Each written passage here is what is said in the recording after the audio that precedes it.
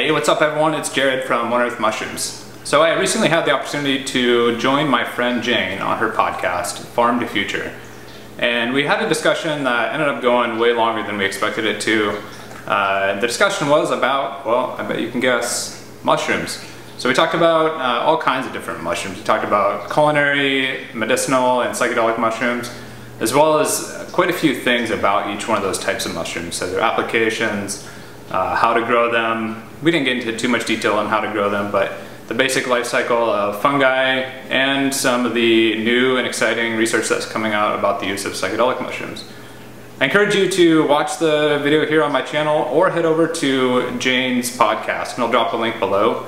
Let me know what you think. I'm excited to hear some feedback from the audience here on how mushrooms can contribute to the ideas that Jane's working with around sustainability, about how making the future of agriculture more possible for the nearly 8 billion people on this planet. Enjoy the video. Thanks. Live here in the studio with Jared, aka the Fungi. Bet that's not the first time you heard that one. Oh, no, it's not. Thanks, Jane. Maybe you could give listeners a quick background of who you are and how you got into the world of mushrooms. Yeah, thank you. So by training and by practice, I'm an engineer, and I spent a lot of my life just working in that very analytical, structured way of life. And I don't want to say that mushrooms are the key that unlocked something inside me to get me out of that, but they certainly helped. So about 3 years ago, I started to get pretty interested in mushrooms. I started to realize that I could learn a lot about myself and about the world through the lens of fungi. That path started by just really starting to discover mushrooms in nature. And then as I got more curious, looking at how to cultivate mushrooms on my own. Was it a particular mushroom that sent you down this rabbit hole? Yeah, the first mushroom I ever cultivated, it was a pink oyster mushroom. I decided to grow it basically because it looked fun. Like, it looked cool. It was a different color than any mushroom I'd ever seen. And it grows in this way that looks like a trumpet. It's not a typical looking mushroom. That's the one that kind of set me down the path. But then right after that, I also discovered another mushroom called lion's mane. I mean, it's called lion's mane because it looks like a lion's mane, except for that it's big white. And fluffy, right? Yeah. Yeah. And it has these really long tendrils that come down, and in the wild they grow on trees, and so you'll see them like growing off the side of a tree, just dangling down. They both taste amazing too. That was also a discovery for me, that it wasn't just portobello and shiitake mushrooms that were available in the culinary world, that something like pink oyster tastes way better than any other mushroom I've had up to that point. I don't think I've ever tried it. What does it taste like? Well, they're really hard to find in stores. So they do have a mushroom taste still, but they absorb flavors really well. So if you are making a sauce to go with it, they absorb that flavor really well. But also just the texture of it, it's a little bit like chicken. So you can like actually a make stringy? Yeah, kind of. Yeah. More meaty than a shiitake mushroom. It's hard to describe taste. I'm not a sommelier. But, most people have tasted chicken, so that's a good comparison. Going back to what you said about mushrooms in stores, like I shop at Whole Foods, bougie, whatever, but they have like portobello mushrooms and the baby bella mushrooms, but not really other varieties. Do you have a hunch as to why more varieties of mushrooms aren't sold widely? I think it's just the ease of cultivation. So portobello mushrooms are really easy to cultivate. They grow in these huge warehouses where they have these beds of compost and manure mixed together that they create the perfect environment in a really easy way to grow the mushrooms. And then portobellos store and ship really well. So you can have a huge warehouse, say in New Jersey, and then you can ship from there to New York City and Boston and Albany, and you can serve quite a large area with this one warehouse. Whereas something like an oyster mushroom requires a slightly different growing medium. Well, oysters will grow on literally anything, but the ideal substrate for an oyster is wood chips. So it's a little bit more expensive to be growing on wood. It's more labor intensive. they grow slower. So I think it's just there's not a lot of profit there. But it's interesting. There's so many varieties of mushrooms out there. Like, what a loss for mainstream food, right? Can you just walk us through some basic definitions of what fungi means, what the heck is mycelium, and what is mushroom in a technical sense? Yeah, so fungi is the kingdom that these types of living beings, these organisms fall under. So like animals would be in their own kingdom, plants would be in a different kingdom, and fungi is its own kingdom. So it's this entire category of mushrooms. So the mushroom is the fruiting body, and really what that is the reproductive organ. So the organism itself is the mycelial network that grows underground or in the tree, in the decaying matter. Every mushroom is very specialized in what it grows on. Some really like wood, and so they break down dead trees. Some even grow on living trees, and they feed off of the bark of the tree. Others grow on decaying leaves or in soil. The role that fungi plays in nature is death. It's really facilitating what happens after death. So whether that's an animal or even a human, eventually we will be consumed by fungi or trees or grass or whatever it is.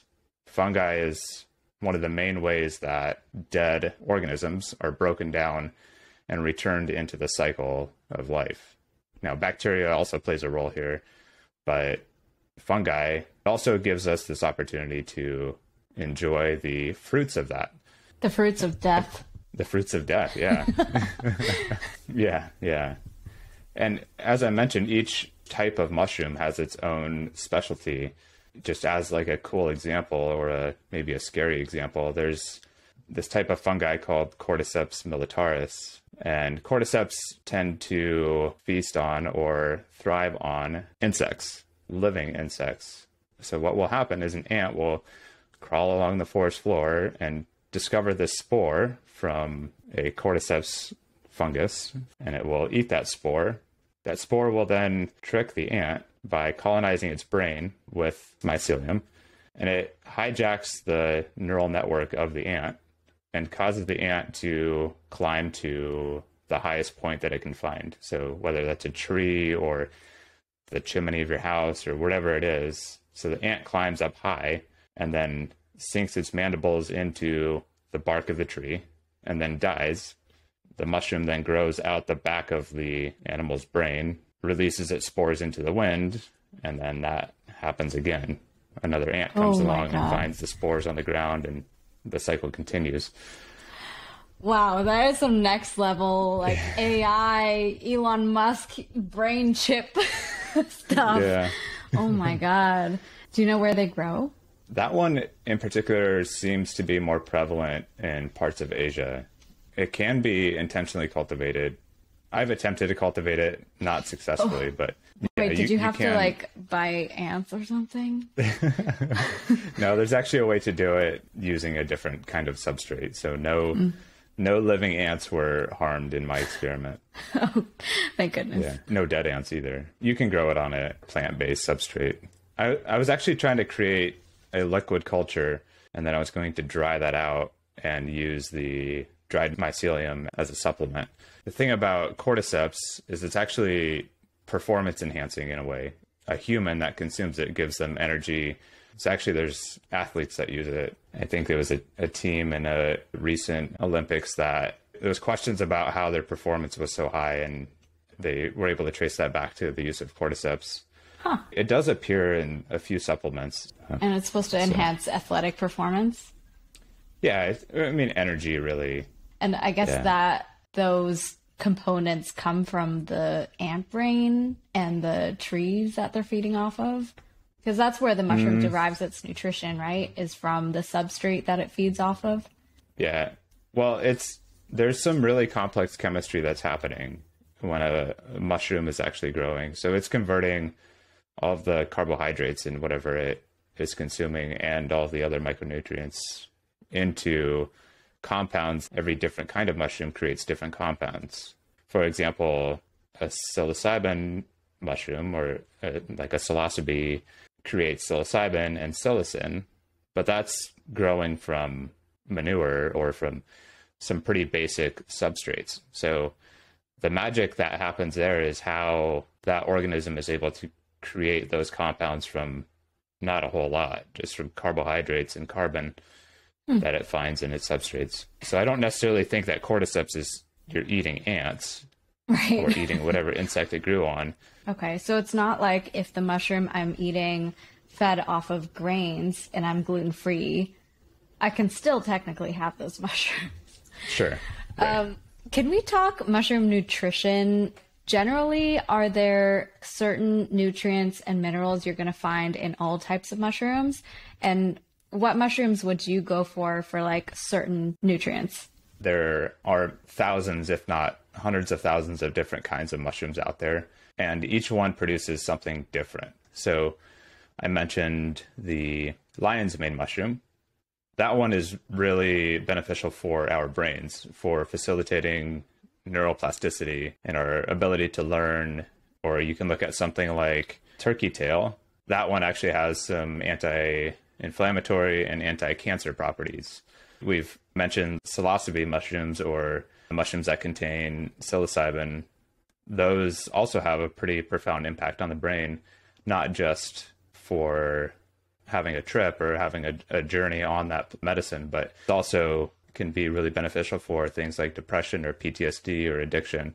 So I can't tell you go eat enoki mushrooms because it's going to boost vitamin D or iron or anything like that. That nutrition value, I just can't speak to it personally.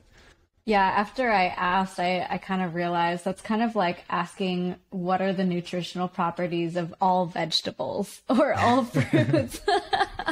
You're right. They're all different varieties. And I think because I and probably a lot of people grew up with only seeing a handful of mushroom varieties, we just assume like all mushrooms look like this, taste like this, and have similar nutritional properties. But let's talk about the fungus life cycle and what it takes to actually start cultivating mushrooms at home. So, I live in an urban apartment in Boston. I don't know if that's the right growing conditions, but let's say I want to start growing something that's pretty easy to cultivate at home. Where would you have me start? Yeah, so anyone can grow mushrooms anywhere.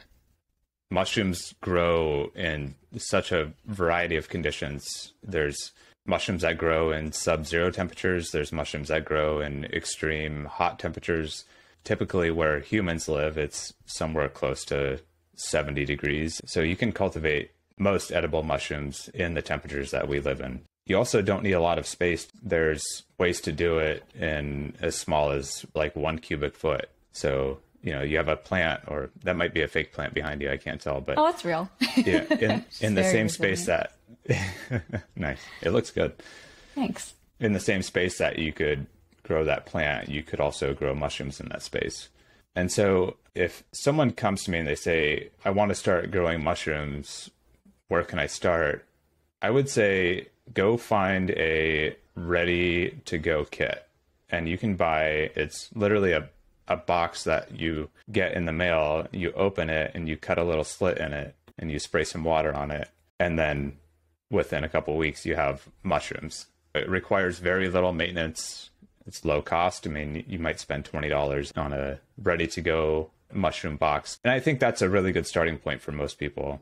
From there, if you're finding yourself to be excited about, watching the mushroom grow and then being able to consume it, you can get a little bit deeper. So you can go buy pre-made grain spawn. And I'll get into these definitions a little bit, but pre-made, pre-sterilized grain spawn and a syringe that has spores in it. And then you can grow your own mycelium and then transfer that onto a growing medium, whether that's wood chips or coco coir and vermiculite or manure. So you can definitely scale up from just using that small box. That small box, does that just give you one harvest, or can you kind of reuse that indefinitely? It definitely varies by where you buy it from and how well you take care of it. But yes, most of those do grow multiple times. Each batch is called a flush. So each time you harvest it, the mushroom will grow back until eventually it will run out of nutrients in the substrate that it's growing on. So you could probably grow like 3 flushes at least from one of those boxes. You're not going to have pounds of mushrooms there, but each time you harvest it, it'll be enough for 1 meal. You asked also about the life cycle. So we can really start at any point, but we'll just start with a fruiting body. So the mushroom that we see growing out of the ground in our yard or in the woods, that is the reproductive organ of the mushroom, typically. That fruiting body's purpose is to bring spores into the world. In the cap of it, in the top of the mushroom, it has millions of these, think of it like sperm or eggs, that eventually, when the mushroom gets to the right stage, it will open the cap, and then all those spores will fall out, and the wind will carry it out into another part of the forest or the field. Those spores, 99.99% of them won't do anything. But we're talking, 20 million spores that blew out into the wind. So a very small percentage of them will survive. They will find the right environment to grow in. There is some sexual reproduction that happens. There's also some that produce asexually. So we'll just say, for simplicity's sake, that a spore meets another spore and their DNA works well together. They begin to create the mycelium. And that is really the living organism. And if you look at it, you can see it with your bare eyes. And if you've ever picked up a pot outside and you see that white fuzzy stuff underneath it, it looks like a root network almost. It looks like the roots of a plant. That's mycelium. I mean, I guess maybe picking up a pot is a bad example because it could be roots from whatever you're growing. But if you were to go, typically smaller than roots, right? Right. It's very fine. It's like hairs.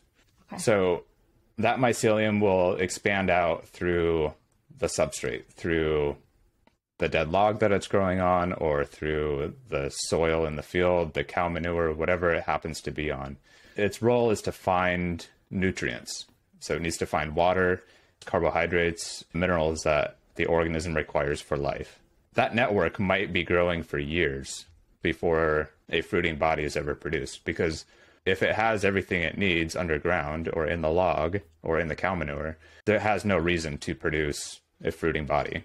The entirety of the world is covered in mycelium. Every bit of soil that we pick up outside, unless it's been sprayed with antifungal so I would say actually a large portion of farmland in America probably doesn't have mycelium growing in it because we've killed it. Mm-hmm. But if you go into the woods, or if you go into a cow pasture, it's going to be full of this mycelium.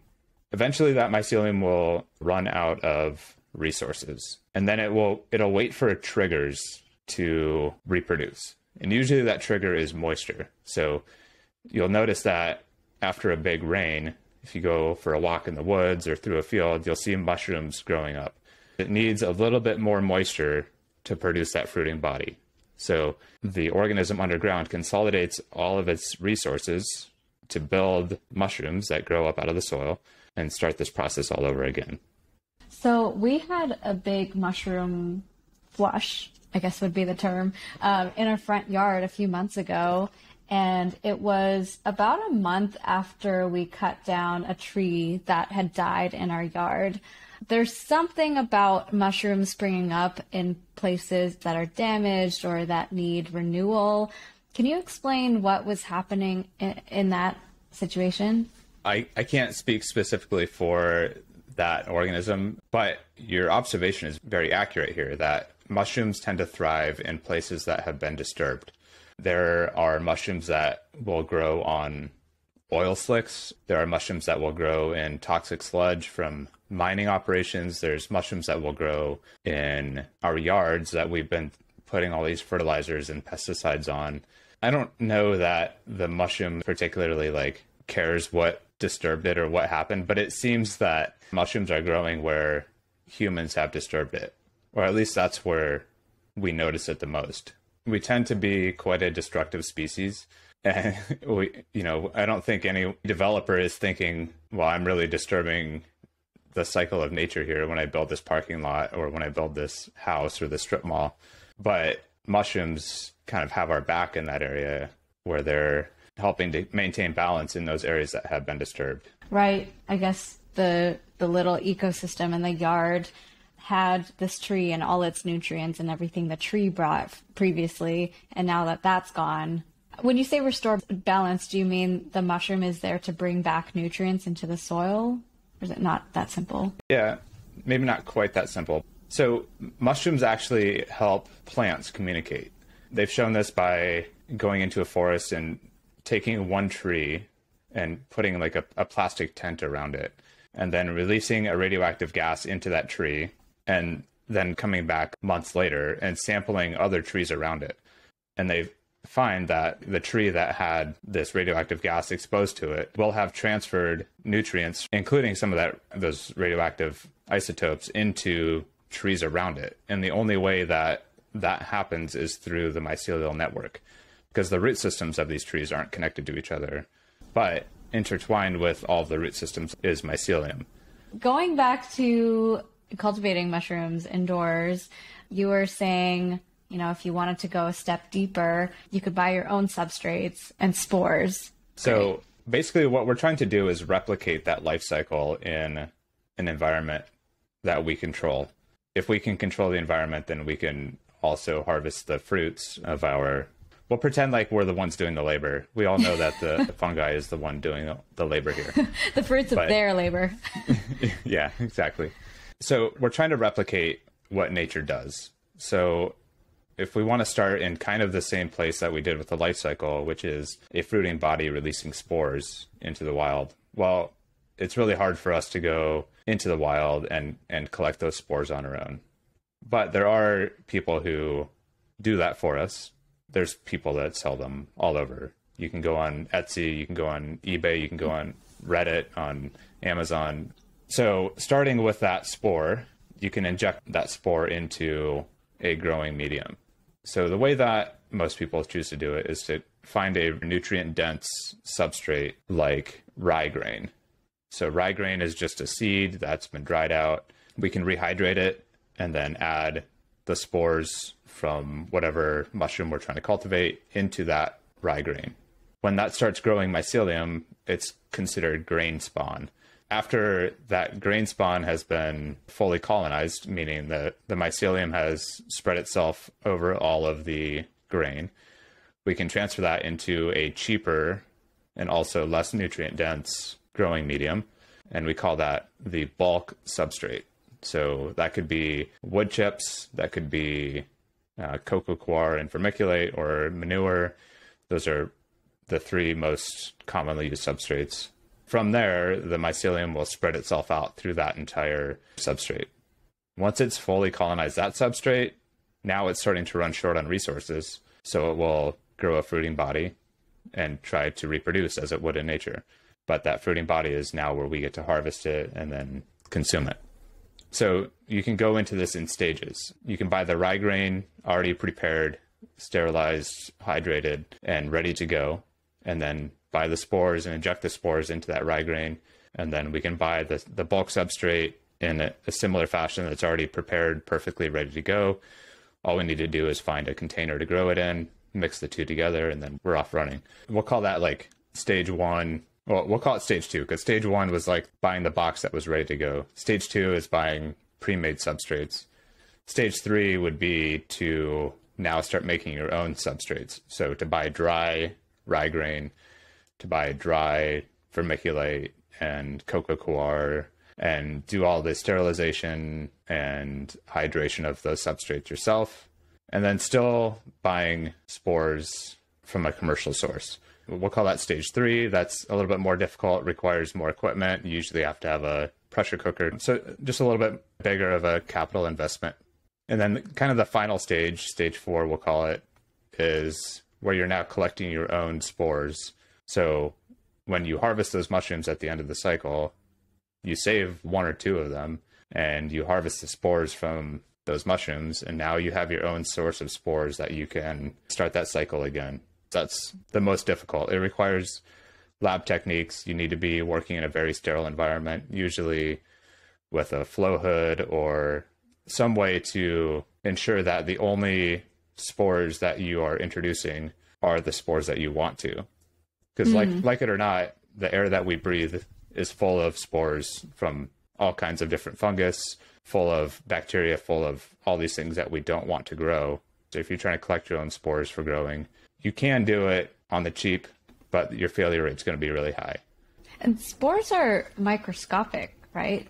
Like you can't see them with the naked eye. So you'd have to harvest them under a microscope? Not really. The way they're harvested is actually kind of simple. You take the cap of the mushroom and you set that onto, say, a piece of glass. But, this glass has to be in a sterile environment. The glass itself needs to be sterile. The spores are still going to drop off of that, and then they'll collect on the glass. And then you can use like a scalpel to scrape the...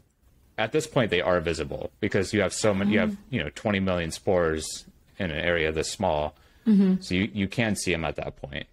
And what do they look like? So if you imagine the underside of a mushroom cap, and it has all of the gills, all the lines that go to the center, it's like a print of the underside of the mushroom onto the glass or onto the tinfoil or whatever you're collecting the spores on. They're actually quite beautiful. If you do a Google search for like a spore print, you'll be able to see people make art out of spores. I think they're pretty cool. I've done a few myself. It kind of looks like an iris of an eye. That's super cool. Yeah. Wow. What's the timeline of when you inoculate a substrate to when you can harvest? Well, it very much depends on the type of mushroom that you're growing. But for we'll say an oyster, the first stage of creating the grain spawn takes, we'll say about 3 weeks for that substrate to colonize completely. And then once you transfer that over into the bulk substrate, about another 2 weeks for it to fully colonize that. And then a week and a half or so for the fruiting bodies to start producing. So if we add that up, it's probably 2.5 months from start to finish. There are other types of mushrooms that grow much faster, but 2.5 to 3 months is pretty typical. And you can grow all year long. There's not necessarily seasons. Yeah. So mushrooms don't depend on light a whole lot. Light is an input to the growing cycle. But I mean, as we see in nature, we can go to sleep and the yard is completely clean. We'll wake up in the morning and it's full of mushrooms. So it's not necessarily dependent so much on light. Temperature and moisture play a bigger role than light does. Get them all year round. Yeah. Shall we switch gears and talk about magic mushrooms? Ooh, I would love to. So how did you get into this topic? So I grew up in a pretty conservative Christian background, and anything that was labeled a drug was automatically bad. So it didn't matter if it was cannabis or mushrooms or methamphetamine. Those are all in the same category in my mind growing up. And so I had never considered that mushrooms could be a source of healing or of, anything that I would ever even consider putting into my body. I think it was Sam Harris. I don't know if you're familiar with he's a philosopher, and we'll call him a meditation guru. He runs a meditation app called Waking Up. I had been listening to Sam Harris for quite a while, and someone that I grew to respect. And one day he was talking about how consuming psilocybin mushrooms early in his life made such a profound difference on who he is today. I was expecting a totally different opinion from him about mushrooms. I was expecting him to have something more in line with how I had looked at mushrooms, that they are labeled a drug, so therefore they're evil, and therefore, I don't want to have anything to do with it. So I was really surprised to hear him say anything positive about mushrooms. That was kind of the first spark in my mind of, maybe this isn't exactly what I thought it was. Maybe these mushrooms aren't so evil. And from there, I did, a lot of reading and listening to different podcasts that kind of demystified mushrooms for me, magic mushrooms or, psilocybin benzes. The first time I personally consumed a magic mushroom was not in the greatest environments. It wasn't done in a intentional way, and there was no ceremony to it. We were camping, but it was so amazing to witness what happened to my mind after consuming this thing that grew in the ground for 6 hours or 7 hours, however long it ended up being. My perspective on the world completely changed. But the next day, the entire world looked different. You know, when I looked at the mountains, I saw beauty that I had never seen before. And when I looked at plants, I saw colors that I had never seen before. And I wasn't high at this point. I mean, this is the next day, and effects lasting weeks after that, where not just visually, but I began to see relationships with humans differently. I began to see my relationship with myself differently. That first experience I had, it gave me this shift in perspective that I had never experienced to that extent in my life. Before that, the only major perspective shift I'd had was living in Japan. So I'd lived in the United States for my entire life. And then in 2015, I moved to Japan and I lived there for 3 years. And that was the first time I had seen an example of people living in a different way than I had grown up. So now to experience mushrooms, it gave me a similar but much more profound shift in perspective. And at that time, I was struggling a lot with some mental health issues, with depression, anxiety, my mind and body not having a good relationship with each other. And the way that I saw myself in the world was not a very positive one. And I had been on prescription antidepressants up to that point. I was on an SSRI and then an SNRI. Neither really seemed to do much good for me. I mean, in some ways, those were alleviating the symptoms of depression, but the side effects were much more significant than the benefit. And that first mushroom experience I had changed my mental health in a way that was much more significant than any prescription that I'd ever taken. I do want to put in a quick disclaimer here. I am absolutely not a doctor, and this is not medical advice. Really, I'm just sharing my experience, and I won't encourage any of our listeners to go do the same, because I have no idea who they are and what their life is like right now. And that worked well for me at that point in my life. It was a while before I used a mushroom again. I never really was approaching it in a way that was, we'll call it conscious or intentional. And I was shown things in those journeys that were dark or scary or were, I guess, what in popular culture you would call a bad trip. And then I had an experience with someone that showed me that I was looking at the mushrooms from a perspective that wasn't helpful. I was looking at it as just a substance to alter my perspective for the time that I was consuming them. And what they showed me was that you can set intentions for a journey, and that seems to align your mind in a way that facilitates healing.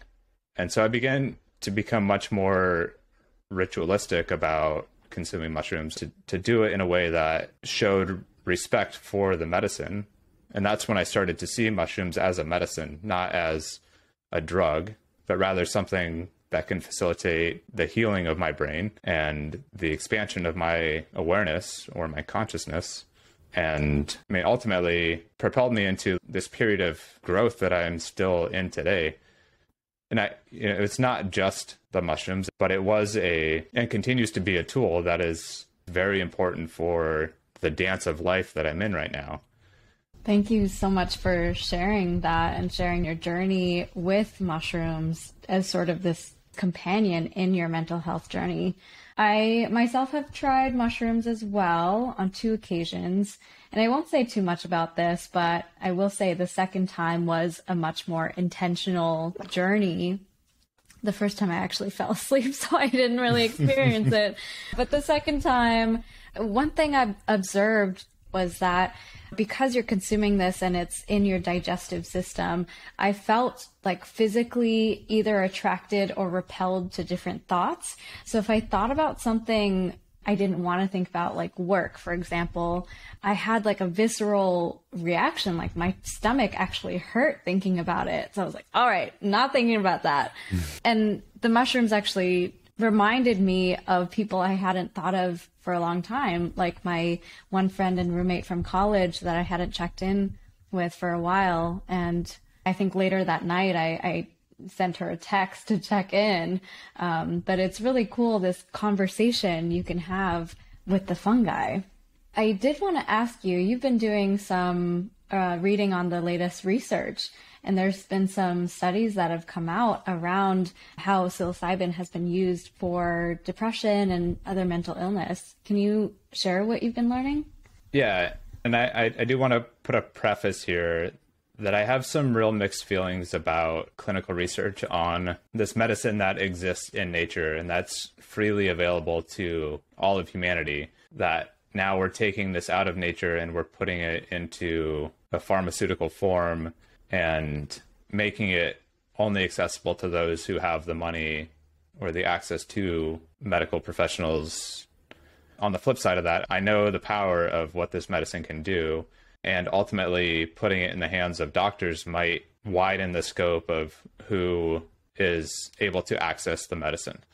So Compass Pathways is a company that's created a psilocybin compound originally derived from a mushroom, and now they've synthesized it into something that they can produce in a lab. So they have a very known quantity and quality of the substance, and they, put it into a pill form and then administer it to patients in a clinical setting. They just did their phase 2 Bravo clinical trial to determine the effective dose that will be used in large-scale testing. So large-scale testing is phase 3. In phase 2 Bravo, they have a cohort of patients that they give varied doses to and look at the results and see which one had the best results, and then move forward into phase 3. So Compass Pathways just released what seemed to be really positive results, that the psilocybin medicine was more effective than an SSRI in treating depression with very little side effects. The reason I am excited about this is a Schedule 1 drug, which psilocybin is currently a Schedule 1 drug. To be on that list, it has to have no known medical benefit. And so now what we're proving through the scientific method is that there is a known benefit to the medical community. Now, that's a little bit laughable because for thousands of years, humanity has known that there is a medical benefit, but using the scientific method and the presence and observation of doctors and researchers, we're now showing that it does have that medical benefit, which ultimately I think will lead to the US federal government and federal governments throughout the world removing the restrictions on that substance, which will have downstream effects for people like you and I. If I get pulled over today with a bag of mushrooms, I could potentially go to jail for that, where if it's now no longer a Schedule 1 substance, the penalties for possession of or cultivation of a mushroom like that would be much less significant. One other thing I want to talk about, and that is how psilocybin acts in the brain. There is a paper that was written by Robin Carhart-Harris, who is a mental health researcher.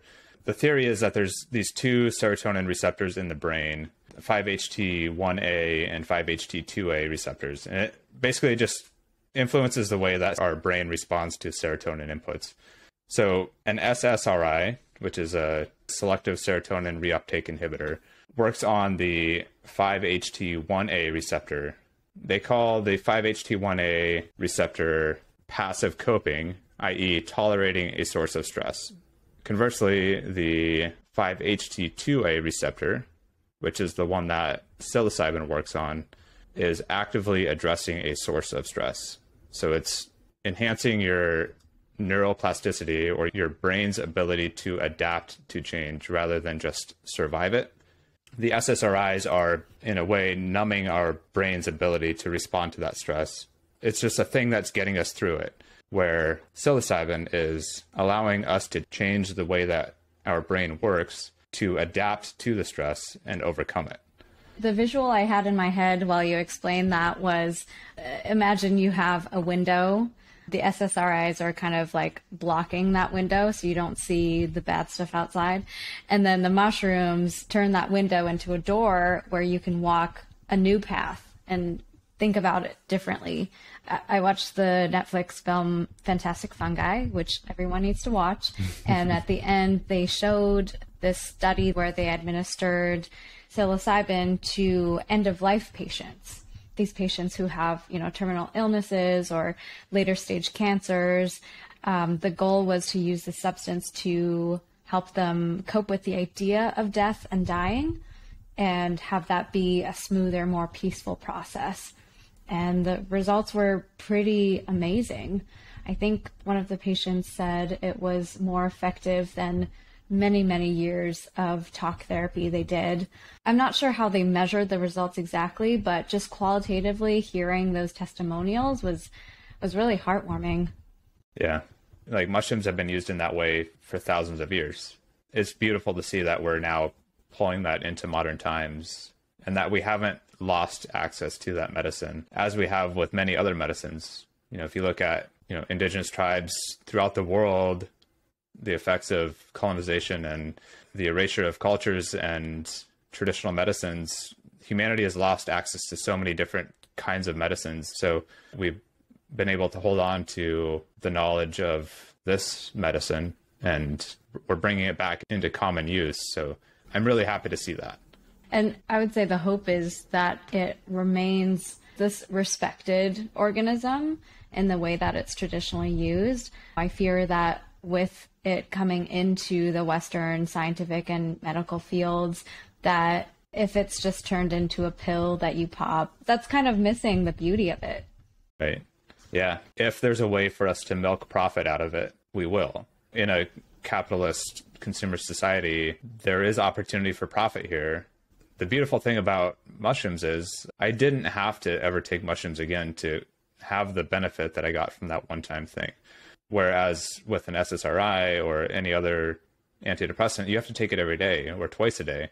Mm-hmm. So a fear I have is that science will find a way to make it something that you have to take every day to experience the benefit of it. And I don't think that's good for humanity. Yeah, definitely. I feel like we could talk about magic mushrooms this could be a whole entire episode itself. Anything else you wanted to leave with listeners? Yeah, so in particular, just around magic mushrooms, I would encourage that if anyone is interested in trying these kind of mushrooms, you really should be trying to approach this from an aspect of this is medicine. This is not a party drug. This is not something that, you want to go take at a rave or just take casually. People do that all the time. And I'm not trying to demonize those people because that was how I started getting into magic mushrooms myself. But it is a medicine and it is worth your respect and your reverence for that medicine. Also, complete shift of focus here, but I do have a YouTube channel that if you do have any more interest in exploring how to cultivate mushrooms, the channel's name is One Earth Mushrooms. I'm about to launch my website as well, which has calculators and recipes and procedures on the cultivation of mushrooms. I have an Instagram as well. I would love to hear from anyone out there that has any knowledge or wisdom they want to share with me. Thanks for having me on, Jane. Thank you, Jared.